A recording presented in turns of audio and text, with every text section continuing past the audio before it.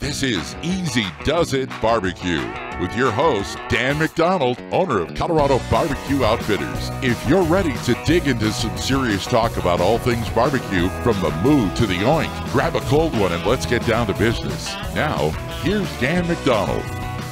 Hi everyone, you're listening to the Easy Does It Barbecue Show. We call it that because we talk about the easiest way to do barbecue and all things having to do with outdoor cooking. My name is Dan McDonald. I'm the owner and operator of Colorado Barbecue Outfitters, located at 5921 North Academy Boulevard, right here in Colorado Springs. Today's topic is something near and dear to my heart because I am a little bit of a history buff myself, especially with regard to the state's history, which is very rich, but we're going to talk about the history of barbecue.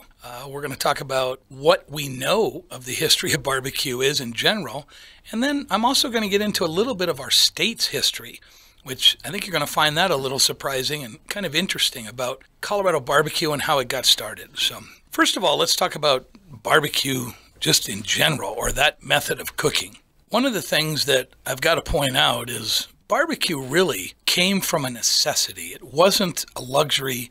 It wasn't something that we did thousands of years ago because we loved smoked meats or anything like that. We did it because up until about the 1800s, refrigeration did not exist. And as most of you know, if you've ever left a chunk of meat out on a hot summer day on the counter, it'll go very ripe very quickly. So imagine for thousands of years hunting meat and having to consume it very quickly, especially in the summertime. So what we found out was that smoking meat, it wasn't really, again, about flavor, folks. It was about survival, because it was a form of curing meat. It extracted moisture out of the meat, especially when you're talking about making jerky and things like this. I always pictured, and I talk about in my barbecue classes at my store, that I always pictured tens of thousands of years ago, the cavemen were out hunting. They see a deer at the top of a cliff, and they shoot their bow and arrow into the deer, and the deer falls off of a cliff into the ocean. And it takes them a couple hours to climb down the cliff to get to the carcass that has now been sitting in the ocean for a few hours and has washed up on shore. And they take it back to camp. And the women of the camp were the cooks back then, and you know, they processed the deer and started to cook it, and they probably realized, wait a minute, this is a little different than what we normally have, and this is how, in my perception, brining came to be. So most of the things through humanity that we've done are, quite frankly, through happenstance. I told a story last week during the charcoal segment about cavemen walking through a burnt down forest and having unlimited supplies of charcoal. But more importantly, they most likely had to come across a charred animal carcass. And, you know, back then, they didn't go shopping for food as easy as we do now. They had to hunt and gather it. And they were not going to let that go to waste. And they realized that cooked food was actually very good. We also have realized that smoking meats or cooking meats really played a large part in the evolution of our species. When they cooked the meat, they could eat it quicker than when it was raw. It didn't have ill effects that raw meat obviously can have. It provided more calories and can provide more protein. And this allowed for bigger brains over generations and generations that led us to where we are now. You know, the direct history of barbecue is really, it's not documented. I think because, just as I said, it was really a necessity. You know, we figured out we could cook meats. When we cooked the meat, it preserved a little longer. We could cure the meats by smoking. Native Americans, it was very popular for a lot of Native Americans to make jerky out of their hunt and their kills. And because a lot of tribes back then were very they moved a lot. And so jerky was an easy way to get good protein, to get good calories, and it was portable. And it lasted for days and days. So it was just a great snack. It was a great thing for tribes back then to live off of. And that was basically probably your first forms of what we now call barbecue. Granted, it was done a little differently, but it's essentially what it was. You got to remember, folks, that nowadays you go out, you probably plug your charcoal grill in, you push a button, it self-lights. It probably maintains its own temp in some way. It can be through Wi-Fi or goodness knows how. And you can cook your food in the comfort of your home. You can lay on the couch. Well, 150 years ago, it meant chopping wood. It meant drying the wood. It meant creating a fire. It meant maintaining the fire. It was a lot of work to barbecue. It's so much easier now, needless to say. So it was something that was, it was not something we rushed into and just did for leisure. Again, it was really more just out of a requirement for survival. The first cooked meat we have found was basically estimated about 1 million years ago. And this is just through carbon dating, through last week I talked about one of the charcoal uses was artwork. And of course we've all heard of charcoal art that was painted on cave walls, and it goes back quite a ways where we saw use of cooking meat. I told you about the what I call the forest fire parable, if you will, where we imagine that they walked around and came across a charred carcass and tried it. It could have been as simple as they were eating their raw meat around the campfire to stay warm, and somebody dropped their meat into the fire by mistake. And the time it took to get the meat out to consume it, obviously it was essentially cooked or charred and tasted different than eating the meat raw, as you can imagine. Cooking was very essential, as I mentioned, to human evolution. And so again, a lot of the history of barbecue wasn't specifically doing something for an end result. It was more about, I can't emphasize this enough, about survival back then. We learned that smoking meats kept bugs off of it. Bugs don't like to lay eggs on meat that has been smoked. So, hundreds of years ago, the Spaniards came across in boats across the Atlantic. And one of the first places they landed was in the Caribbean. And in the Caribbean, they were cooking a lot of their different creatures they have down there. Could be lizards, could have been just about anything. And the way they did it is they had what they called barbacoa, which I imagine, as you can figure out, sounds a lot like barbecue. So it is a fairly given estimation that might be where the word barbecue came from, although we don't have a specific direct correlation. But they used to put sticks up above the fire, and they put them high enough so that the sticks would not ignite.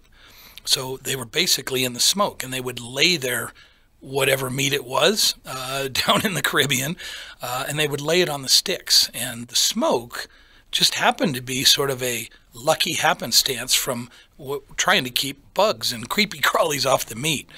And so smoked meat, the Spaniards tried this and realized how wonderful this was. They ended up taking, obviously, a lot of what they learned back to Europe, and a lot of things were done over in Europe that way. There was a gentleman that was by the name of Benjamin Thompson, who was an Englishman, that he actually, not many people know of this gentleman, but he is basically the creator of the modern fireplace. He put a flue in back, hundreds of years ago, folks. You had a fireplace in your house, and that was pretty natural, but there was no flue. And so there was nothing that, the smoke was supposed to go up the chimney, but oftentimes if it was windy outside, it would blow the smoke back into the living quarters. And so you can imagine how unpleasant that might have been. Mr. Thompson realized that if you put a flue in the fireplace and you narrowed it at a point, it was pushing that hot air quickly up, and the flue could regulate it, and you could actually regulate some of the heat that was kept in the living quarters, and it caused a lot of the smoke to go up out the chimney. And so he was very well known for that. He is considered the inventor of the kitchen range. Now, it's not obviously the kitchen range we use now. He also is the inventor of the portable field stove. So if any of you have ever gone backpacking or camping or hunting and have cooked on a small stove, just know you have Benjamin Thompson to thank for that. He's also the inventor of just the simple baking oven, meaning ambient heat, not direct heat, as we mainly were cooking over fires at that time, but indirect ambient heat. And of course, that is another direct correlation to how we barbecue now. Once this practice came back to Europe, there was something called a bottle or a roasting jack. And way back, they used to have the oldest son of the household turn the spit. So what I'm referring to is what we call today a rotisserie, but it was called a bottle or roasting jack. And once that fireplace concept took off, where you could get a higher heat going up the chimney, you could place this roasting jack, or what we call a rotisserie, and you could put your kill of the day, a rabbit, on there, and then rather than burning one side and not the other, you could obviously turn it slowly. And it was human powered back in the day. Believe it or not, in 1576, there was something called a turnspit dog. And there was a particular breed that no longer exists anymore. But this breed of dog was put in, and some of you may think this may sound cruel in today's standards, but it was very normal back then to put this dog in a large wheel, just like a hamster wheel, and it literally turned the spit. The child that used to do it could now be used for household work or bringing in income. Hello there, children. So again, it was a matter of survival and just a good way to cook for the family at that time. So again, Benjamin Thompson is really considered one of the unexpected fathers of outdoor cooking and barbecuing. Who's your daddy and what does he do? One of the things that has been written about Mr. Thompson is he had a shoulder of mutton, which is very much like a pork shoulder or a shoulder pork butt or Boston butt. And at 212 degrees, because Mr. Thompson was very interested in how heat affected different things, 212 degrees, he cooked that shoulder of mutton for 4 hours, and it was still so tough, he gave up. He turned that mutton of shoulder over to the cookmaids in the kitchen at the time, and they just left it. They just ignored it and let it go all night. Well, as you can imagine, you're talking about the first low and slow cook of a very thick cut of meat. And when they tried it in the morning, it was absolutely delicious. So now you've got, in the history of cooking, now we have from just plain old open flame to more controlled heat issues with chimneys. Then we've got rotisserie that we could put meat over and it's cooking more evenly. The fat is rendering from the food, dripping down into the fire. It's vaporizing and it's bringing flavor back up to the meat. And so it was just a wonderful way to cook, and it was rather simple for the most part, especially when you have the family dog turn the spit for you. One of the things that I think is sometimes shocking to people to find out is that the world's first pit masters were female. This is going back tens of thousands of years. Obviously, the old stereotype of the men went out and hunted, and they were the hunters and the gatherers, and then the women, when they brought the food back, they were the ones that did the slaughtering and the preparation of meat for the clan. It wasn't just a family at that time. It was a group of people just literally trying to stay alive day to day. And they were some of the ones that learned about cooking meats different ways. Some of it, I said, was happenstance, and some of it was, people just trying different things. But we can thank the females of our society for being some of the pit masters that came out. I think that's awesome. Another popular method that was used years ago, and again, this was through trial and error, folks. They would take a whole pig and they would put it over charcoal. And, you need to take a whole pig and cook it for many, many hours. And that was difficult. If you put it over charcoal, you'd burn one side, you'd have to turn it. I mean, a pig can weigh 150 pounds. So having the dog or the young kid do it may not have worked. So along the way, they realized that, if you've ever had a campfire and you let that campfire burn down at night, you get up in the morning and you dig down a couple inches, it still very well could have very hot coals in there. And it wasn't easy to figure that out. Basically, what they figured out is if that would stay hot that long, they could cook meat that long. However, they couldn't just put the meat in there right over the coal because it would burn. So in some of the tropical areas, they took banana leaves and soaked the banana leaves, and then they wrapped it around the meat. They dug a big pit in the ground or a big open hole, and they just created a huge fire and let it burn down to coals. And then they would put the meat wrapped in the banana leaves above the coals. The banana leaves insulated the meat. Then they would throw dirt over that and literally bury it in the ground. They had the most beautiful beach, and they built the biggest sandcastles you ever saw. It's very popular at luau's in Hawaii. And how about a lobster luau? A lot of Pacific Islanders followed this method. And it was just a matter of cooking a large pig or whatever the animal was at the time for many hours. So it was kind of the precursor to the low and slow, and more than likely where the term pit probably came from. You're listening to the Easy Does It Barbecue Show. My name is Dan McDonald, owner and operator of Colorado Barbecue Outfitters. Another thing that happened years ago, prior to humans basically coming up with what we now know as metal, is we speculate that, again, a couple thousand years ago or whenever a piece of ore was dropped into a charcoal fire or a cooking pit, again. And we noticed that because the charcoal burns hotter, especially if it's introduced with more oxygen, it burned hotter, that ore oozed metal. This group is hotter than hot. So what happened is after it burned off, it was left with basically a chunk of metal. We then realized that this chunk of metal is how we extracted bronze.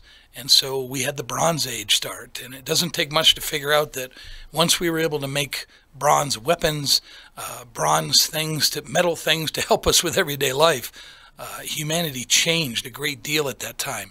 The Bronze Age led into the Iron Age. And get a little off topic of talking about charcoal and outdoor cooking, but what happened was that the charcoal at that time was used by blacksmiths to obviously to make different metal items and things like that. So all of this stuff is really kind of tied together in somewhat of an indirect way, but it's really interesting to see over the course of humanity how all of this kind of panned out. At least it is to me. Many of us enjoy the celebration. Few of us know the history behind it. But again, I'm a history buff, folks. Again, basically, there is no documented specific barbecue origin. A lot of it just came, as I said before, through happenstance. But the modern use of barbecue is really kind of speculated to be, as I mentioned, the Spaniards coming to the Caribbean, seeing what they called barbacoa, taking it back, and then it came back to the States during the colonial days. What happened at that time, a lot of livestock was raised. Obviously, they would butcher it. The meat would be cut up, and then it would be sold to the public. A lot of this was done, down south. I talk about in my barbecue classes that I hold that, a couple hundred years ago, there were cuts of meat that we pay big money for now. One of them happens to be brisket. That can be sometimes as expensive as $10 or more a pound. Well, back then, butchers didn't know what to do with it. It was a very heavy cut of meat. It was very dense. You would cook it for a few hours and it would be worthless because it would be too chewy. So they threw, if you can believe this, folks, they threw those heavy cuts of meat out. They would throw the brisket right out the back in the trash. And the less fortunate, which in the South at the time happened to be a lot of the slaves, would grab that meat just, again, out of survival and cook it for their families. A lot of the plantation owners, once they discovered this low and slow, when they saw the slaves cooking these big chunks of meat, obviously it kind of perked their noses up. They would smell it and they would hear about it and they would demand to try it. And then many of them would take what they felt was the best, what we now call pit master, of their group of slaves and have them cook for them. And so this is basically how barbecue sort of came to be in our country. Not only was it out of necessity, but it was just a matter of people trying new things, and then that, quite frankly, being exploited by others. As our country grew and the West opened up, people, needless to say, started moving west. You had the large hubs that were located. Kansas City being a very big one. A lot of railroads were coming into it, a huge river going through it, so there was a lot of migrants that were coming through Kansas City. Kansas City is one of the regions that are known as basically barbecuing everything. And the reason being is because people brought all of those everything barbecue skills to that town. I want to talk a little bit about the history of barbecue in Colorado. We see a lot of regional barbecue out west, and the reason being is because I just said, a lot of people moved out west and brought those cooking techniques with them. Now, the only problem is regional barbecue tends to use a certain kind of wood. Now, the reason they do that is because that wood is very plentiful. The perfect example of that is down in Texas. Mesquite is basically a shrub for all practical purposes, a small tree that grows down there, but it's essentially a weed. it just grows nonstop in that environment down in the Oklahoma and Texas and New Mexico and Arizona areas. So when Texans, who I absolutely adore, say mesquite is the only wood to use because it tastes so good, I have to remind them, well, you only use it because you can walk outside and pick it up off the ground. Not a lot of states have that, are fortunate enough to do that. I grew up in Michigan, and my dad used to just tell me, go out in the woods and pick up. You could pick up all the oak that you wanted. It was a huge abundance of red oak that was located up there. We also have, Michigan is very well known for a lot of its cherries that come out of that state. And so there's a lot of cherry trees that are there that you can come across as well. But so most of the regional barbecue came to be just simply because of the resources they had at the time. Hickory is very prominent in the Midwest. You've got red oak and alder out on the West Coast.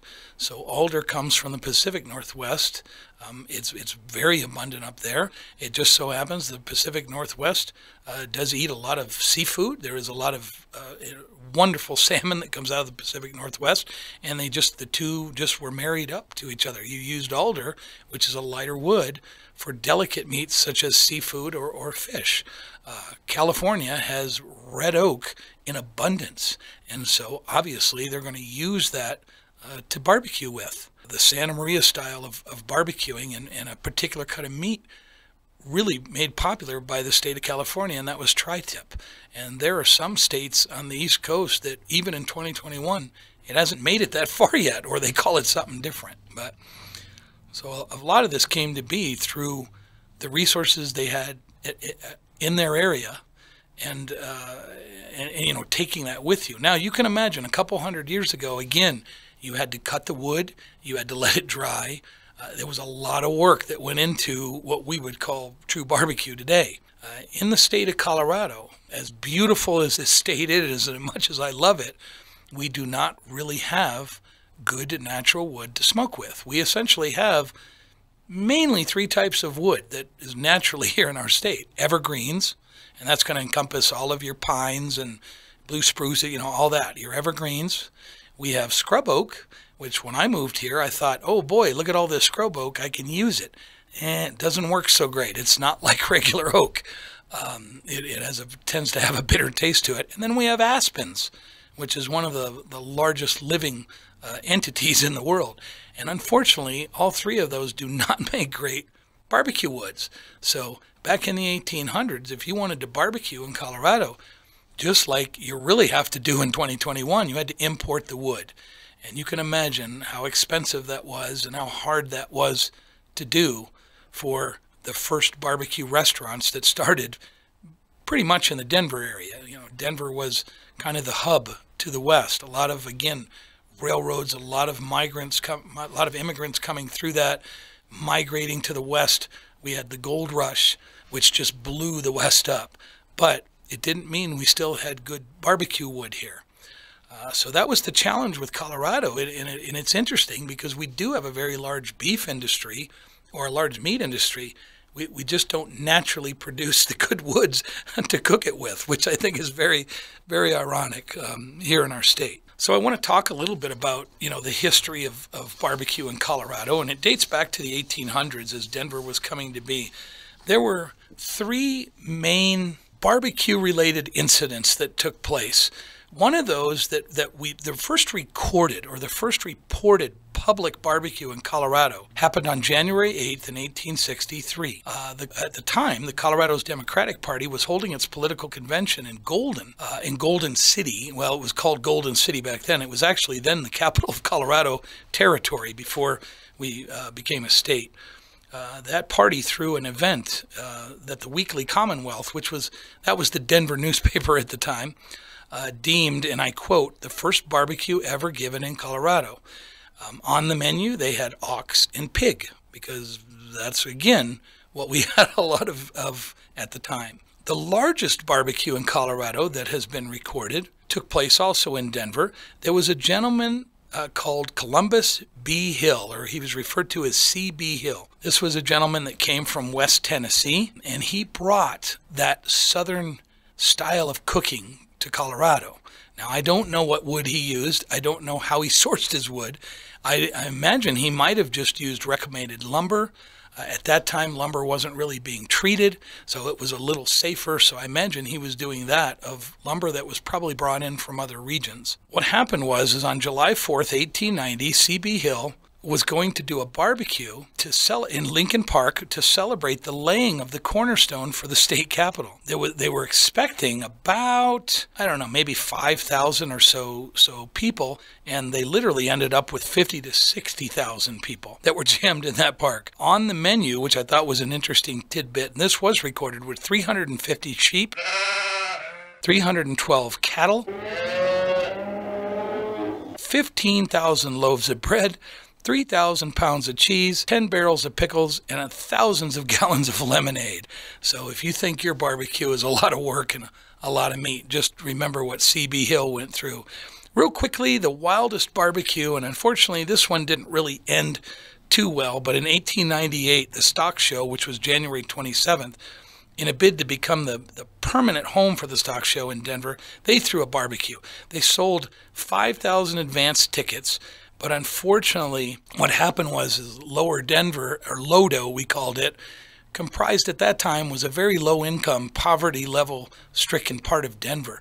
The word got out that there were going to be free food, and about 30 to 50,000 people stormed what was intentionally a 5,000-person barbecue. A food riot, believe it or not, ensued, and there were many people injured, and I believe there was one recorded death. So that was not a barbecue to be proud of in our state, but it's also an indication of how popular barbecue was even back then. Folks, this has been a brief history of barbecue, as well as a brief history of Colorado barbecue. We do have many restaurants in the El Paso County, and especially in the Denver market. And a lot of these restaurants, as I alluded to, tend to be regional barbecue. I don't know or believe that there is such a thing that is specifically Colorado-specific barbecue. A lot of the barbecue we offer is either Kansas style, Texas style, Carolina style, Memphis style, you name it. But again, because we didn't really have the raw materials to have an origin of barbecue in our state. Thank you for listening to today's show. Again, it's sponsored by Colorado Barbecue Outfitters at 5921 North Academy Boulevard. Stop in anytime. We'd love to chat with you. Thanks for listening to Easy Does It Barbecue, brought to you by Colorado Barbecue Outfitters, specializing in pellet grills, charcoal grills, electric smokers, sausage rubs, and barbecue accessories. Online at 719bbq.com. See you next Saturday at 1 for Easy Does It Barbecue. And listen to the podcast on Podbean.